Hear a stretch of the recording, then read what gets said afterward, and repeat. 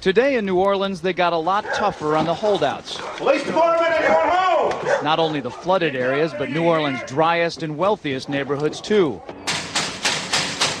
Police department! The police and National Guard going street by street, house to house. We need to make sure, too, that whenever we knock on doors, people refuse to leave, we need to make note, call it in.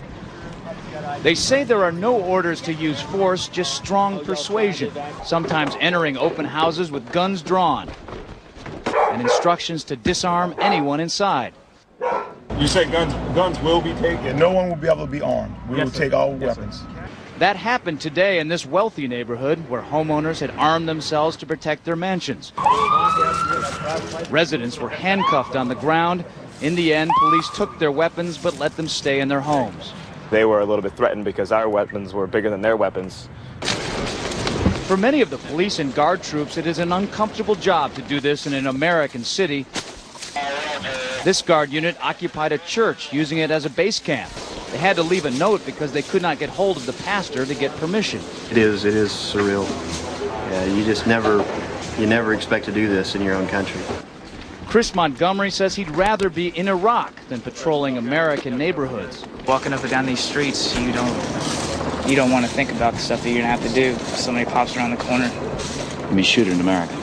Yeah. Well, I don't want you in here. We're not gonna do that. I don't want you in here, period. But there's a mandatory evacuation. I know all about it.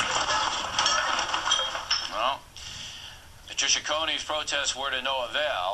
They moved her out of there, and she is now out of the city. No one will be able to be armed. We will take all weapons. It was a human drama with emotions and tensions running high. Patty Coney is still trying to recover physically and emotionally. They really did a number on me. From the day police forced her from her home. It was traumatic. All of a sudden, they were banging on the front door, the side door, and the back door. They said, "Let us in." Patty tried to explain. She was on dry land, she had plenty of food and water, and didn't want to abandon her dogs. But it didn't matter. If you see 6 or 8 police that look like linebackers pushing you in a corner, you're in shock. I'm saying, look at all my food. I got plenty of food. They kept pushing me back, and ended up like this. Then, Patty showed them a small revolver she was carefully holding in the palm of her hand. A camera crew was there to capture what unfolded next. I said, it's not even loaded.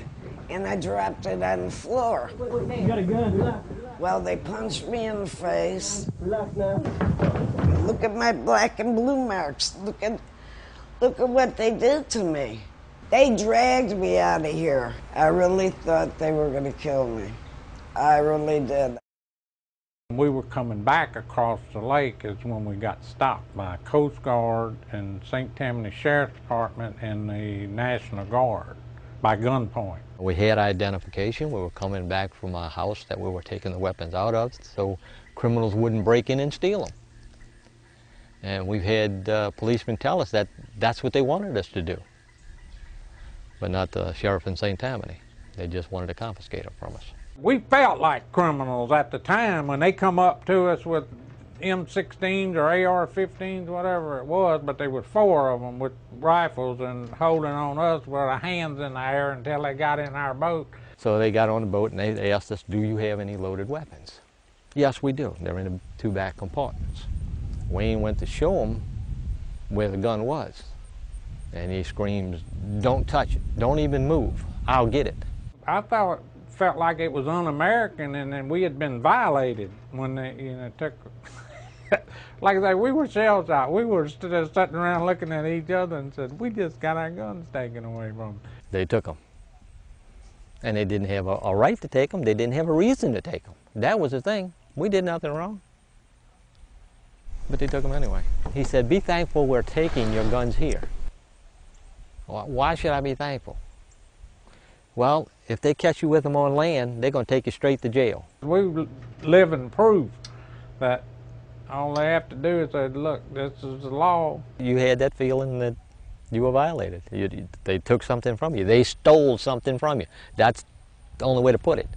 They took something that they didn't have a right to take. What'd you come and get my gun for? I'm a good citizen. Marie Galatis, a Baptist minister, faced the same story in her neighborhood. The same threats by thugs, the same lack of police. But she never once felt afraid. And I had my Bible, and I had my gun. And I knew I was safe. And I tell you what, I'm a Annie Oakley if you come fool with me or my family. I'm gonna let you have it, buddy. Marie knows she was lucky. She was never forced to leave home and didn't have her firearm confiscated. It's going against my constitutional rights as a citizen. But Marie remembers how upset she got when the police department threatened to take her firearm. You're letting the thugs get away with everything, and you're coming to honest, good citizens and taking away their protection, and it is wrong, wrong, wrong. What I feel is that we're losing control of who we are as a nation. Robert Zoss was forced to evacuate when a tree destroyed both of his family's homes. Loaded with dogs, kids, people. Then, as they were exiting through downtown, the unexpected happened. These cops came out of nowhere, said stop, and asked, do we have weapons in the car? And I told him, yeah, I do. He said, get out the vehicle. Had us all sit cross-legged in front while they searched the vehicle. I had a .22 long rifle. My tenant's girlfriend had a .22 pearl handle revolver given to her by her grandmother or grandfather. But Robert couldn't believe what he watched police do next to his rifle and his friend's pearl handle revolver. I saw them smash her gun given to her by grandmother, grandfather, just against the curb. The other things that they busted up, the .22 rifle they busted up, these were police officers that went too far. We didn't have any rights. I mean, they treated us like criminals. They treated us like if we were in a third world country. I was scared because these guys weren't doing it by the book. There was mayhem. New Orleans police did not have control of the city anymore. So the only plan they thought, I guess, was to take the guns away from the people. Heed the warning of what this was. You know, this is like Australia. All of a sudden, boom, they got our rights.